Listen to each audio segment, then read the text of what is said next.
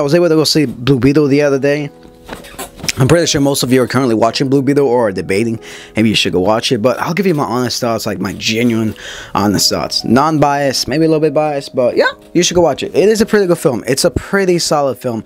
If you didn't like The Flash, if that didn't live up to your expectations, I think Blue Beetle will kind of surprise you a little bit at how well it's done. Minus the third act, because the third act was kind of like, kind of there. Mostly the final fight scene, because we've seen that trope 1,000 times. Good guy realizes what he's done, blah, blah, blah. It kind of gave you like a Spider-Man 2 type of ending with that thing. It was okay, wasn't that bad, but and some of the lines were a bit cheesy. It was a bit cheesy at times. It could have been a little bit better, but overall it's a solid film. I give it like a 7.5 out of 10. Originally I give it an 8, but like after thinking about it a bit more, I think 7.5 out of 10 like suits it. I think Zolo, I can't really pronounce his last name, did a pretty good job playing Jaime. He got his character spot on. Everything about him, like playing Jaime, pretty good. I really hope we get to see more Jaime or Jaime in like the far future of the DCU, because I believe this is connected to the new DCU reboot that James Gunn is continuing producing with Superman Legacy. I really hope we get to see this character in like the Booster Gold series, if it continues, or even like the Green Lantern series, because I think that would be pretty freaking cool. But as far as the movie goes, I think this is a pretty solid origin film for like Jaime. You see the beginning, how he gets the Scarab and how he ends up with the Scarab. I think it was a pretty fun film. As far as like the villains go, I really didn't like the choice of villains. I mean, the OMAC project, that's a weird choice to be like a villain. The CEO trope being evil, I mean, we've seen that trope like a thousand times in almost every superhero film. Like, it's kind of generic. As far as the bad guy goes, Carmax, I think that was his name, I can't really remember. It was okay. I mean, I like when he was menacing, but then when he turned like good towards the end, it was like, okay. I mean, I guess it makes sense, but like honestly I would have preferred if he just stayed kind of evil and just like did more the entire time. However, he succeeded where most villains kind of don't succeed. He killed off like Jaime's dad unintentionally, but like he pretty much succeeded. Well, actually no, that was the bad CEO. I think her name was Vanessa Core. She succeeded where like other villains don't. She killed one of the parents, one of the superheroes' dads. And honestly, that moment was pretty heartbreaking. Like, there's a lot of moments in this film where it's like emotional. Like, I didn't really cry towards it, but like if you're kind of an emotional person, you will cry. It's a really solid film. As far as his dad goes, all the characters in the family cast, pretty fun. They are very supportive, and if you're like Hispanic or anything, you'll definitely relate to like all the characters in the film, how they're portrayed, like some of the moments, some of the jokes. It's really relatable. It's actually pretty funny. Like, it genuinely sticks landing. As far as comedy goes in this film, it is solid. It is very solid. It doesn't feel cheesy, campy.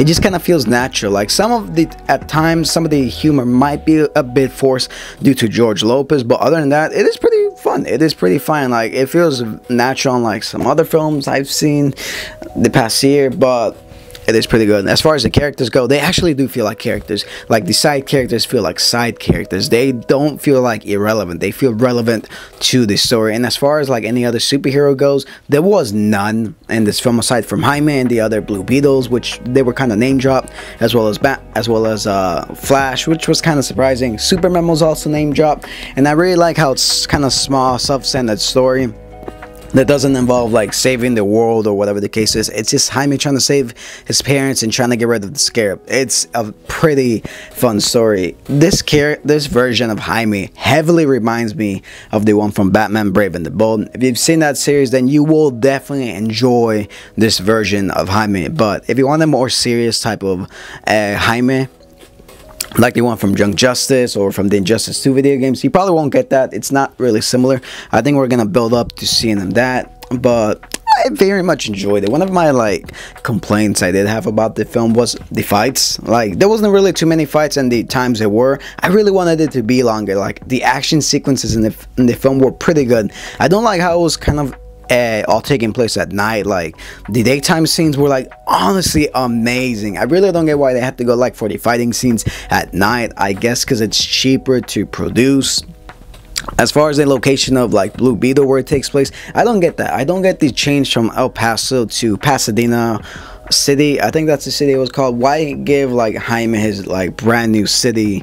I mean, I understand like the elements that we're trying to go for, like the rich versus poor type of aspect, immigration, all that kind of stuff. It was really relatable, and like it felt very down to earth. But at the same time, you could have gone for El Paso, because in the comics, like he's generally from like El Paso, and he has to struggle with being like an immigrant and being like the son of an immigrant. I think El Paso would have been a perfect choice, because you don't get too many films like located in Texas, at least superhero films, and like a superhero film set like in El Paso. I think that would be pretty fun. I think that would have been pretty fun to explore, but it's a shame they kind of removed that due to whatever shenanigans is happening at DC. But I did like the Easter egg they included where Jaime lives, El Paso Street. That was pretty nice, but they really could have stuck with El Paso. Don't know why they didn't do it. I think the director confirmed something about it. I haven't really looked too much into it. Aside from those two complaints, it's a pretty fun film. The practical effects, the suit looks amazing, man. Like every time this suit came on, I was like kind of analyzing, thinking, all right, how am I gonna do this? How am I gonna like improve my own Blue Beetle, man? But overall, it's a genuinely solid film. I really do hope we get to see more of this version of Jaime in the upcoming DCU series. I really hope we get to see maybe in Peacemaker. That would be pretty funny. Maybe in the Booster Gold series, but who's to say? As far as would I recommend this movie? Yeah. If you want something like actiony, something like Power Rangers-esque. If you like My Hero Academia Season 1, you'll very much like this film, because that's exactly what this film felt like. So I got the popcorn Beetle bucket. That is pretty cool. It opens up right here. I might turn this into a Lego set. Definitely would recommend go watch it. One of the better DCU films that came out in like the past few years. Like it's really a bit better than like The Flash, that's for sure. A bit better than Aquaman, but it's probably like maybe my fourth favorite film of the year.